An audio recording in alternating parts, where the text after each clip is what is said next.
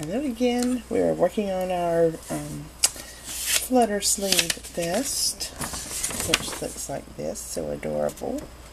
I just want to squeeze that little baby girl. She's so precious. She's adorable. I just want to squeeze her cheeks. Anyway, this is a free pattern on the Bernat website. Go to www.bernat.com and do a search for the Flutter sleeve vest, and you'll find this pattern. It's a crochet pattern, and it's considered an intermediate pattern because of all of the different stitches that you'll have to do. If you're unfamiliar with some of these stitches, you'll see them described in the abbreviations, but also they are described in detail as you work each line of the pattern. Right now we're working the third row. We finished the first and the second row, and we're starting the third row, and it starts off with a chain 2. And just so you know, we're using Bernat Giggles yarn in the color Oh Sunny Day, and we're using a size H crochet hook. So we're starting the third row now with chain 2. 1, 2. Next we do 1/2 double crochet in the first half double crochet. So that's right here, right at the very beginning. So we do a 1/2 double crochet there. Next it says chain 1. No, it doesn't. I'm looking at the wrong row.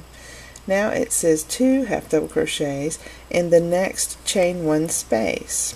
So here's where you have to pay attention to your spaces. See the spaces that we made earlier? Those are the spaces that they're talking about. So it says do 2 1/2 double crochets in the chain 1 space. So we're going to go right into the middle of the space. Pull out some yarn.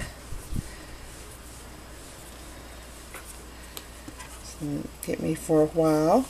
So now I need to do one more 1/2 double crochet in that same space, because we're supposed to do 2 1/2 double crochets in the space.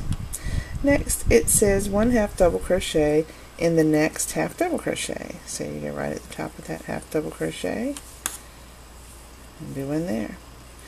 Next it says to just repeat that same 2 things all the way across the row. So I'm going to be doing 2 1/2 double crochets in this space, and then 1 1/2 double crochet on top of a 1/2 double crochet, 2 in the space, 1 there, 2 in the space, 1 there. So it's not too hard for this row. This is a simple row.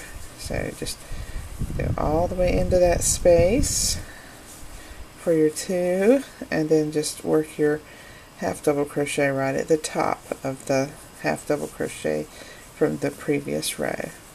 And that's the way it works all the way across. So that's row 3. So I'll see you in the next video for row 4. Row 3 is easy. You don't need to see me do the whole thing. Talk to you later. Bye.